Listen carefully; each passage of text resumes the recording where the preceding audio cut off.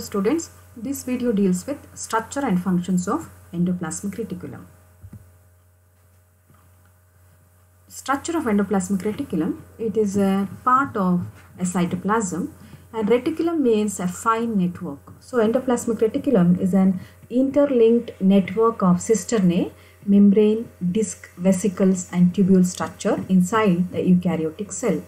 The endoplasmic reticulum was first discovered by Ernest Fulham and Porter and Albert Clade in the year 1945. This is the picture what I have shown here. It is the nucleus. So just besides the nucleus you can see a reticular structure, network like structure embedded with a ribosome.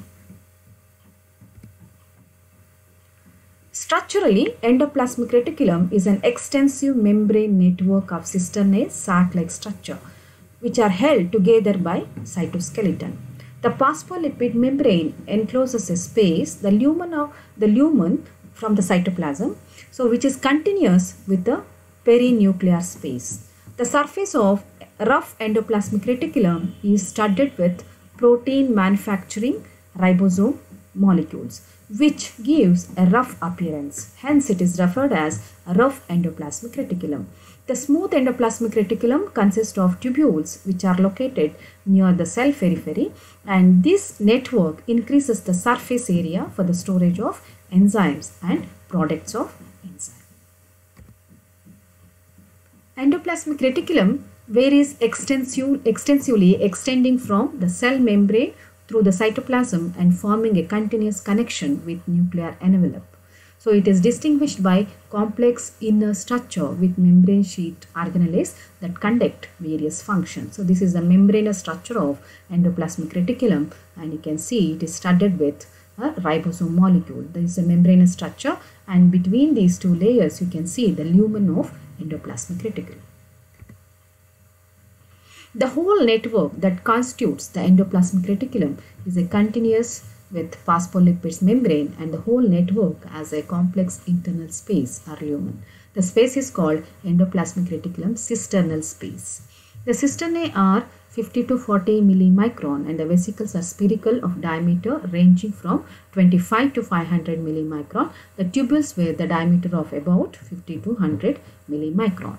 So there are three types of endoplasmic reticulum, which are rough endoplasmic reticulum, smooth endoplasmic reticulum and sarcoplasmic reticulum. Here I have shown the picture of rough endoplasmic reticulum, which appears rough, and the absence of ribosome, it appears smooth. So it is called smooth endoplasmic reticulum. Structure of the endoplasmic reticulum, here it is a nucleus. Just above the nucleus we can see the network like structure. Here these are the tubules, okay, and these are the cisternae, and you can see the pinched off vesicles. These are the three important parts of endoplasmic reticulum: a membranous arrangement called cisternae, the vesicles which are filled with protein molecules, and tubular structure. The functions of endoplasmic reticulum I have listed. The first one, it functions as a packaging system. It creates a network of membranes found throughout the cell, and it provides a mechanical support to the cell. The smooth endoplasmic reticulum, it acts as a storage molecule, storage organelle, stores steroids and ions.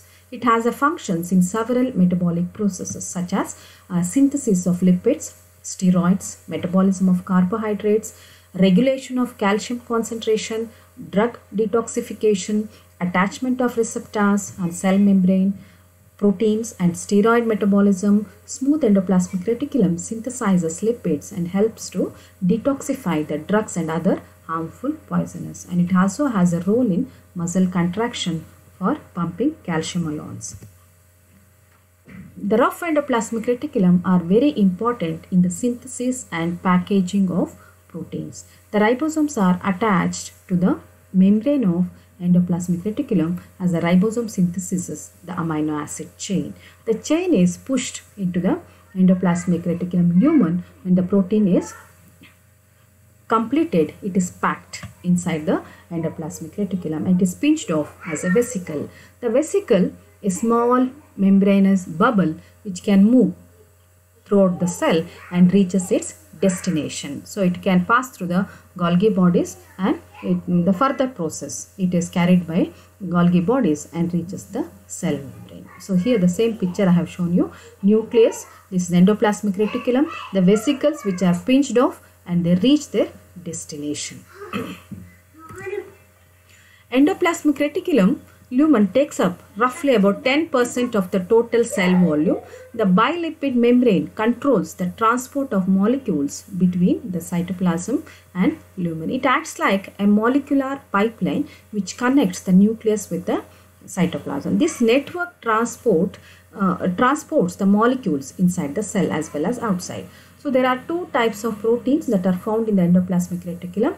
They are the one that are transported through it, and the resident. That means they are those proteins which are synthesized and transported, and some of the proteins they are synthesized and resides there itself because they have the function in the endoplasmic reticulum itself, and they are required for the function of reticulum. The same again, nucleus, a reticular structure which has the function of protein packaging. Next function, the information of synthesis of protein is conveyed from the DNA to the ribosome by mRNA molecule. This information is read by the ribosome, and accordingly the proteins are created with the exact amino acid sequence through the help of tRNA. Rough endoplasmic reticulum is connected with an outer envelope of the cell nucleus and Golgi bodies. The reason the rough endoplasmic reticulum is called because of the presence of millions of ribosomes cover its surface and make it appear rough. Okay, they appear bumpy under microscopic magnification. The ribosomes are the sites where proteins are created from amino acids. So the same picture here, it is a lumen of endoplasmic reticulum. So these are the ribosomes. When they are just synthesized, they are just passing to the lumen of the endoplasmic reticulum where they undergo some modification. The next function, protein generation. The prime function is the production and processing of specific proteins at ribosomal site that are later exported. The ribosome do their job and create proteins which are then sent to the endoplasmic reticulum for advanced processing. The amino acids and the complex molecules are transported from the endoplasmic reticulum into the cytoplasm, but amino acids are transported from cytoplasm to the site of protein synthesis. The functioning of reticulum involves creation of two types of proteins. One is a type which fortifies and gets embedded in the reticulum membrane, and the other types are water soluble, which are after creation at the ribosomal sites pass through the membrane and reaches the destination. So this is the picture of where the proteins are synthesized and modified. This is in case of prokaryotes where free ribosomes, they are as soon as the mRNA comes and attaches to the ribosome, the proteins are synthesized and they are undergo modification. This is a nucleus, and the nucleus where that is the protein synthesis. After protein synthesis, they pass into the inside the nucleus where they have their function. But here it is the synthesis of protein and their modification in a heat shock proteins. We call them as chaperones. Okay, this is a cytosol. The mRNA, when it comes and attached to the ribosome, emerging of a new protein, it undergoes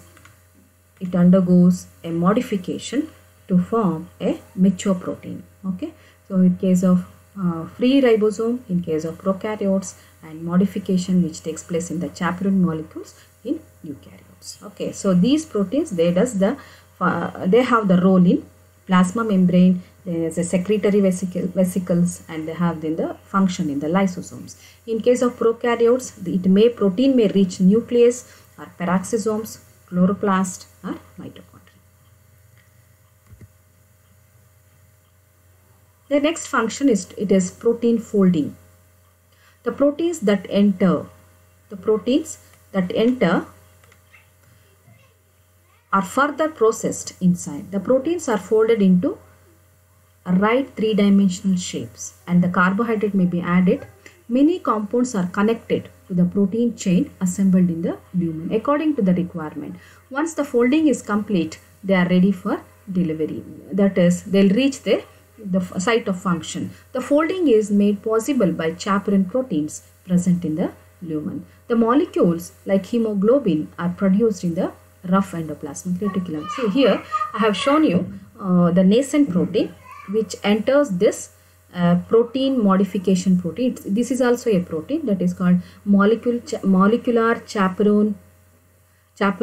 They modify this protein to take a specific shape. We call it as protein conformation. So this process, it needs energy, ATP. The next function, endoplasmic reticulum, it carries the protein quality check.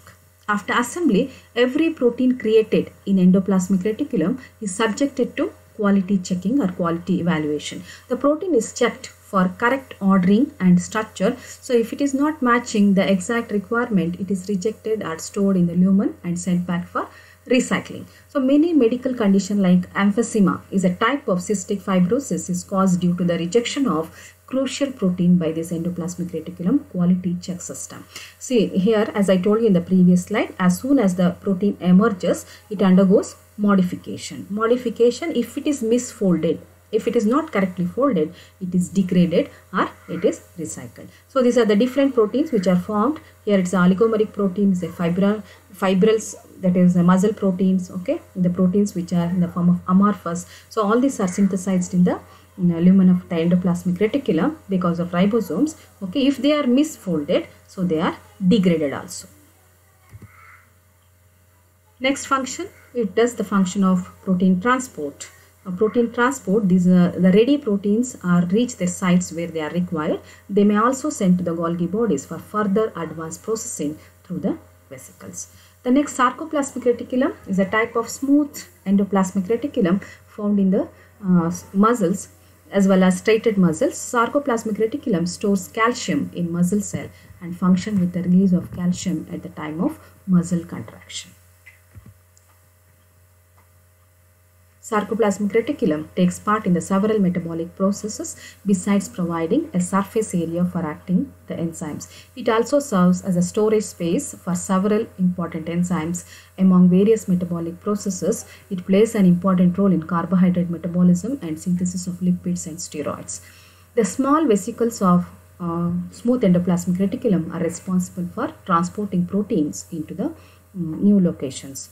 And it also does the function in the gluconeogenesis, where glucose 6-phosphate, it converts this enzyme, where it's converted into glucose 6-phosphate to glucose.